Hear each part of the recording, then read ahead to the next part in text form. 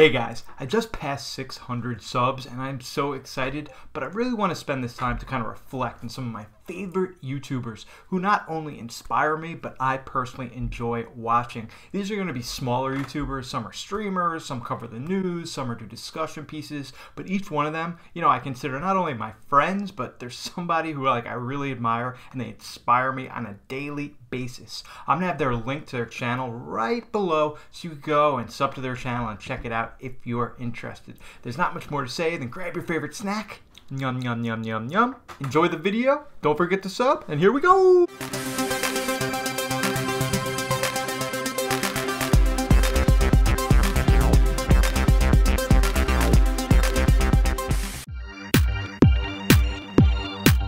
This first content creator is Nintendo Direct. He does reactions, he streams a lot, he does a lot of discussion videos, a lot of great content. But he actually has a second channel that I want to talk about here, and that's Studio Nintendo. And he takes some of your favorite game music and he actually covers them on electric guitar. It's pretty awesome. He does everything from Sonic games to Fire Emblem, Chrono Trigger, Splatoon. And he also did an awesome cover of Mario Sunshine. Just listen to this.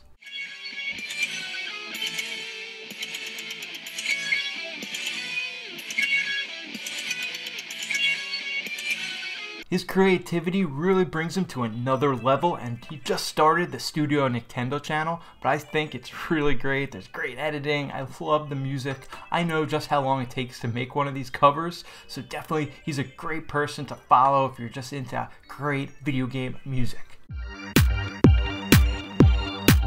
The Nintendo Guru. And I know what you're saying, who does this guy think he is calling himself a guru of Nintendo? Like, who does this guy think he is? But honestly, he is a guru. He might be the biggest Nintendo fan I've ever come across. And he's OG. He's been around since the beginning. And he loves everything about Nintendo. Maybe not Kirby, but who doesn't? This guy posts so much. He does a lot of great news. And he gives news, but he gives it from his perspective. And it might not always be the perspective of the masses, but I respect him for saying his opinion. He also does a few other podcasts. When I say a few, I mean a lot. I know he does an Animal Crossing podcast. He does an interview show called Nintendo Talk, or Nintendo Talk, not Nintendo Talk, where actually once a week he interviews somebody from the community and really dives into their fandom of video gaming. And also he has a great podcast called If We Ran Nintendo, where him and Sean Capri, another great guy, each week cover a topic and they talk about what they would do if they cover Nintendo. Honestly, Nintendo Guru is one of the first really creators I got into, and he kind of inspired me that maybe I could create a channel too. So Nintendo Guru, thank you, and everybody definitely give him a sub. Russ Lyman might be the most talented person on this list. His editing skills are amazing. I honestly think his channel, he should have hundreds of thousands of subs, but he only has a few thousand right now, but he's definitely going to grow. But his editing skills are top notch. He does Let's Plays, he does teaches you how to do it yourself with crafts. He does a game called Pass or Play, where he brings a different creator on and they talk about a video game, if you should play it or pass on it. He just has so much content. I think weekly he has 2, 3, 4 videos. He does vlogs that are really entertaining. Usually I don't love vlogs, but he edits them in a way that they're actually really great. And if that's not enough, he actually built his own Mario Kart. Just check this thing out. He drives around this thing all the time. He brings it to conventions. He's just a really great dude. I've asked him for advice in the past, and he's just a guy that is a must follow if you like video gaming, you like editing, and you like do-it-yourself videos. And Russ, don't worry, I'm having fun bit by bit. Next up is Rax the Great. Let me say that again. Rax the Great. That's right.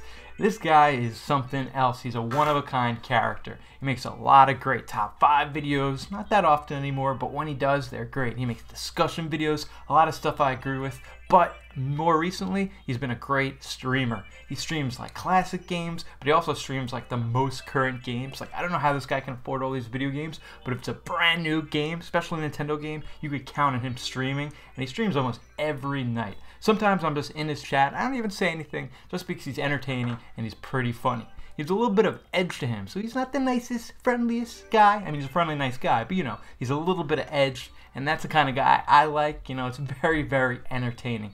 He's just a guy's guy, someone you want to be around, someone you want to listen to, and someone you definitely, definitely want to watch live stream. Lastly is Joseph Moran from Bad Bit Gaming. If I could pick one word to describe this guy, it would be genuine. What you see is what you get, and that comes through in all his videos. He is kind of a Sony pony, but I won't hold that too much against him. But he does cover a lot of Sony entertainment, PlayStation stuff, and Nintendo stuff. What really, really cool about him, he's able to pivot when his channel isn't doing what it wants it to, and I really respect that. For a while, he was only covering Sony, but now recently he decided to, you know what, cover up everything that he loves about gaming.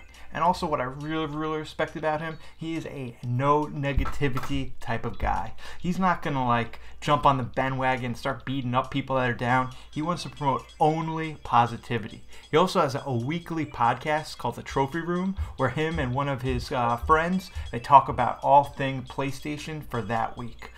Joseph Moran also has a great video series called, I think it's called Should You Buy, where he takes a look at a product and gives his personal opinion if you should buy that thing. And honestly, most of the time he's 100% correct. Not all the time, but most of the time.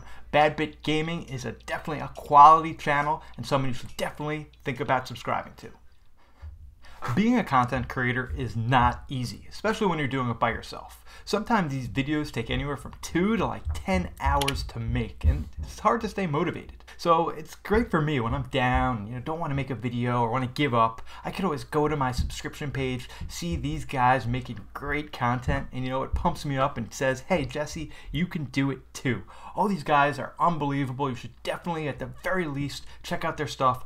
I want to thank everybody. I just hit 600 subs, and this is a mark I really never even thought I would hit. Next goal is 1,000, so I'm sure it's right around the corner. Hey guys, if you like prediction videos, discussion videos, Zelda content, I love me some Zelda, definitely think about subscribing, hitting that bell, ding, so next time I go live with content, you get it right away. Thanks so much for watching this video. I'm Turbo Jesse, and I'll see you on the flip side.